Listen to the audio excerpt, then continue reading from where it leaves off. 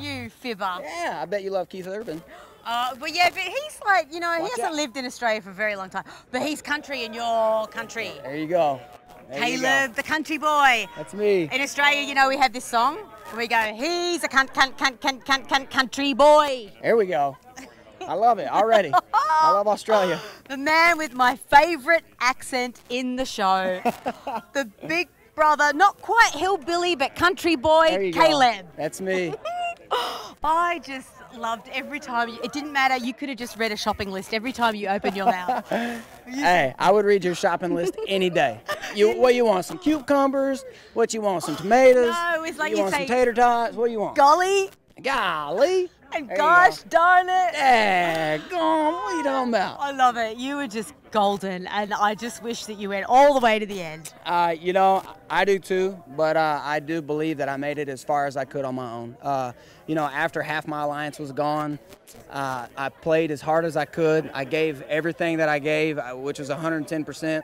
I have nothing left to give. I mean, that was it. And, you know, I'm glad that I created the biggest alliance in Big Brother history of 8 people, and 2 of them were the final 1 and 2. So with that being said, I think I accomplished exactly what I wanted to accomplish, and that was someone that was deserving of that money win. And didn't you come up with the name, the Bomb Squad? Didn't you? I did. Yeah, you were the one that said you came in with the not soul mission, but you wanted to create. I wanted to create an alliance that had a cool name that would make it as far as we could get, and I believe I could put a check mark by that. I think it really was one of the most powerful alliances in Big Brother history. We, you know, after we looked up all the stats, out of 15 regular HOHs, only one time was none of my alliance in the HOH room. So that's literally 14 HOHs all season. We controlled everyone who went home. And the time that we weren't HOH, we controlled who still went home. So the alliance was very powerful, and it definitely worked to our advantage. And being Final Four and being a beast in the game that I was, I'm very happy to have made it as far as I did. And I think that without a doubt, we would hope to see you as an all-star player. You know what? I'm down. I'm ready to play again. I've been asked before, you coming back? You coming back? I would love to come back. You know, Survivor. I got, you know. You'd be great on Survivor. I would love to do Survivor, and I've already said it numerous times. That's what I'm ready for. I'm ready for. Would you play a little bit more dirty in Survivor?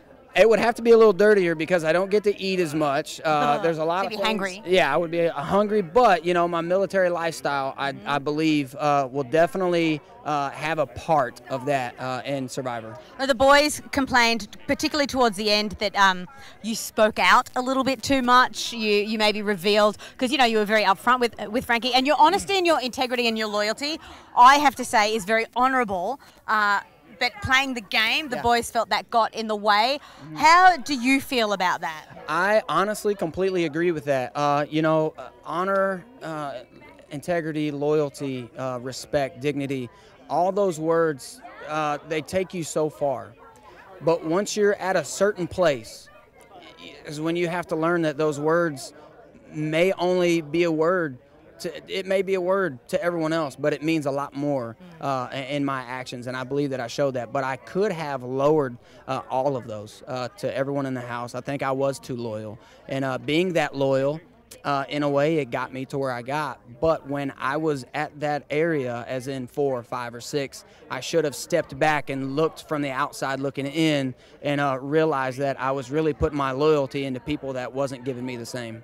We've got some fan questions that I'm going to ask you very, very quickly. I'm going to try and find the most important ones because we're being hurried up. Okay, this is a good one that came out on Twitter. When you decided to sit out at the Battle of the Block, when you didn't play with Frankie, and Frankie won on his own, you ended up taking the NFL prize. Somebody wanted to know why you went with that instead of sending someone else when you didn't take part in the win. Well, that's part of Big Brother. I actually had thought numerous times I don't think I should go due to what I'd done.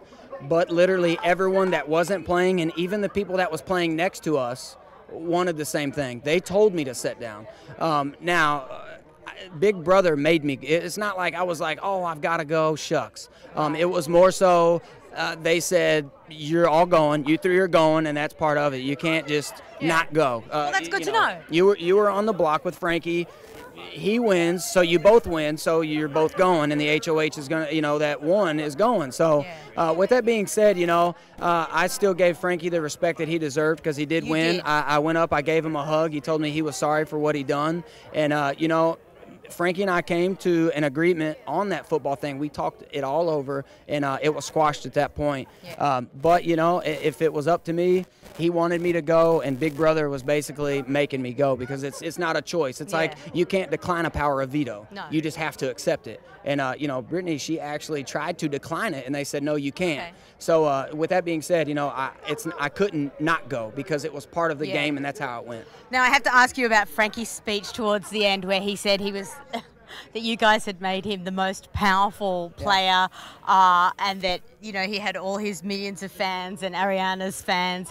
What were your thoughts on that? Obviously, I think my thoughts were shown, especially when I talked to Julie. I thought it was all absurd. I thought it was a little too much. You go in a Big Brother player, you need to leave a Big Brother player. I don't think that you need to go out in any different way than you came in. Of course, maybe emotions and maybe some other things, but I don't think, just like when he revealed it, I'm Ariana's brother. Okay, cool. She's not playing the game. You are. Well, I thought it was interesting when the fan favourites were voted and he was not in the three and he kind of looked a little embarrassed. Yeah, that's definitely true. But in a way, I'm not going to lie. I thought I would at least be one of the three also. But the people that were, hey, a couple, one or two, I was like, eh. Well, actually, Nicole would be the only one that I was like, really? But, Zach and Donnie were big characters. They were big characters in the game. They'd done a good job. They played the game well. And, the guy who deserved it the most, obviously, is Donnie. And, maybe because of his underdog in the game, everyone was going after him. And, him staying alive in the game as long as he did, I'm sure surprised and brought a lot of people up on that. So, kudos to Donnie for that. I have no doubts that we will see you on Survivor. I kind of got a gut feeling about that. Good luck. We'll see you on Survivor or an All-Star. This is not the last of this country boy in Hollywood. The last of me, baby. Beast Mode Cowboys coming back triple threat. Yeehaw! Thank you so much. Yeehaw from Australia. Giddy up. That's what we say in Australia. Giddy up. Thank you so much. Thank You're you. awesome. Good luck. Thank you. You're so going on Survivor.